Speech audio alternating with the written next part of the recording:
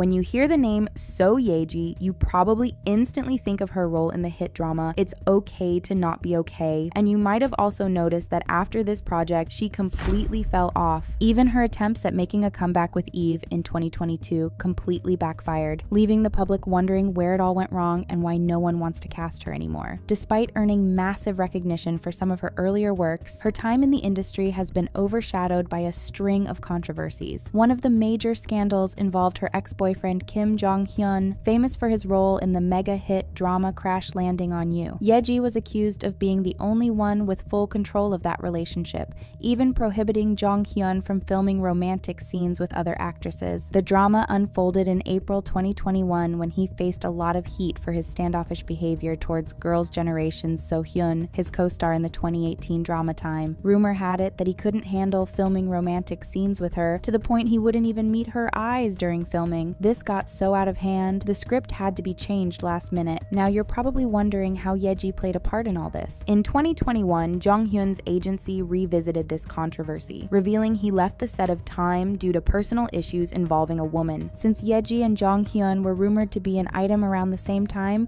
netizens started putting two and two together. Dispatch then added fuel to the fire by revealing sensitive information about their relationship and Jong-hyun's strange behavior. They reported that he refused to film 13 scenes involving physical contact with So-hyun. They compared the original and revised scripts, noticing a very obvious drop in romantic scenes. Additionally, Dispatch claimed to have received private text messages suggesting that Ye Ji may have influenced Jong-hyun's cold behavior. These texts allegedly proved that she ordered Jong-hyun not to film any skinship scenes with So-hyun. Based on other messages, Jong-hyun was even asked to film the set to report back to her and inform her about his whereabouts. This bombshell report from Dispatch sent Ye Ji's career into a downward spiral. While chaos was exploding around her, she had a press conference scheduled for her movie Recalled. Instead of making a public appearance and acknowledging her wrongdoing, Ye Ji decided to cancel this event at the last minute. Reports came out revealing that she demanded the production team to block any questions regarding the scandal. When that unsurprisingly didn't fly with her team, she decided not to show up at all. The internet went up in flames as hundreds of people were accusing her of manipulating and gaslighting Jong-hyun. Netizens pointed out the hypocrisy of it all, because Ye Ji was happily filming skinship scenes of her own,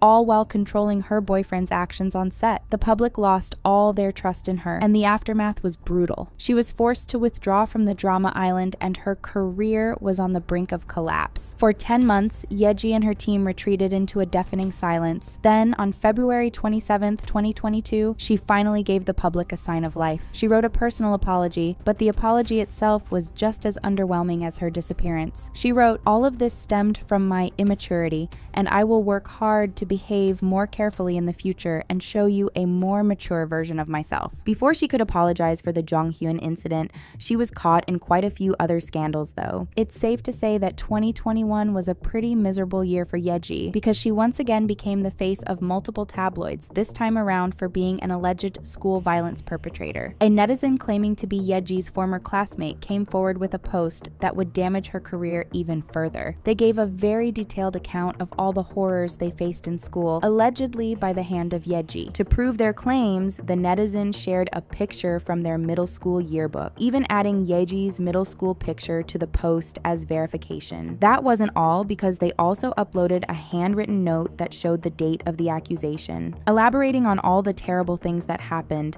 they said, "Seo Ye Ji would go around with her girls, but if she decided she didn't like you, she would start hitting you. She treated people like they were her belongings." The shocking part is that this wasn't entirely new information. Back in 2014, a similar story was shared by a netizen. This person also accused Ye Ji of being a school violence perpetrator, saying everyone knew her. She would and steal money from people. These accusations never saw the light of day though, because Ye Ji was just a rookie at the time, so she never got into trouble for it. As the internet delved deeper into Ye Ji's past, a new layer of controversy emerged: her supposed academic background in Spain. Over the years, Ye Ji had created this narrative of having been an international student, mentioning Spain on multiple occasions. The first time she opened up about her past was in 2014, when she revealed she wanted to become a news anchor, which is why she decided to study in Spain. In the same year, she even opened up about the racism she faced from the professors while she studied there. 3 years later, while appearing as a guest on a variety show, she once again confirmed she lived in Madrid for 3 years.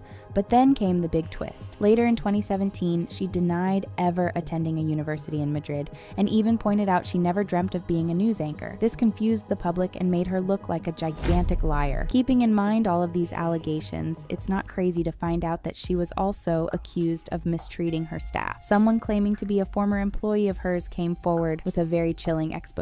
They painted a picture of a tyrannical work environment where Ye Ji allegedly instilled fear in her employees with both her words and actions. The alleged victim explained that no one was able to come forward due to the lack of concrete evidence. They shared that phone checks were a constant threat, effectively erasing any digital evidence of Ye Ji's horrible behavior. This person confessed that at the workplace, everything revolved around Ye Ji's whims. A bad day at work meant the staff was forced to navigate her emotional minefield without eating any meals. The most disturbing aspect of the claims was the alleged threats. The netizen explained Ye Ji was a master manipulator, weaponizing the nature of the entertainment industry against her employees.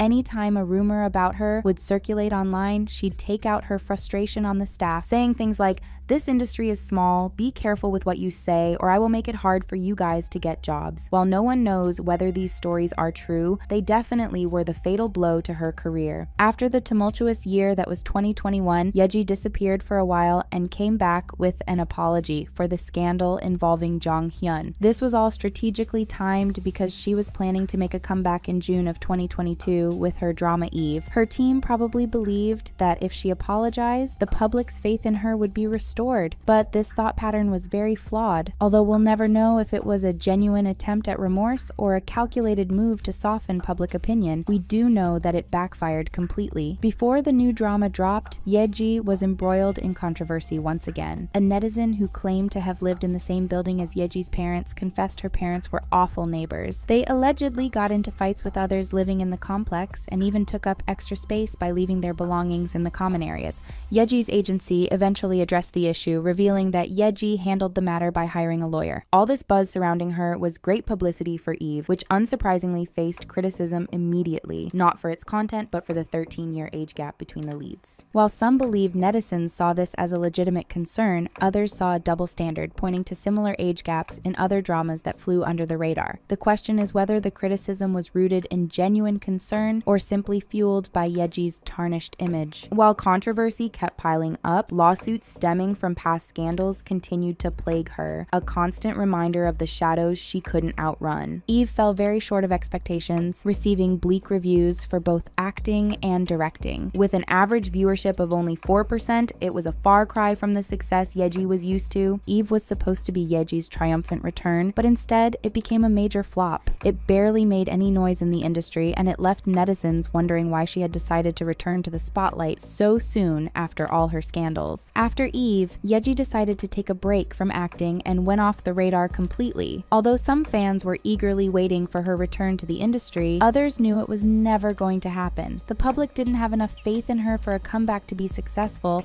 not to mention she never really made any amends. She also disappeared from social media, and fans believed they were never going to hear from her again. Then, in April of this year, she decided to give the public a sign of life by opening a new Instagram account. She shared pictures of herself smiling broadly as if she was welcoming a new beginning with open arms. It seems like that's exactly what she was doing because on May 24th, rumors surfaced that she's about to sign with a new agency, which means she's planning to make a comeback. A representative of this agency revealed that nothing has been decided yet, so we'll have to stay tuned to see whether she'll be successful this time around.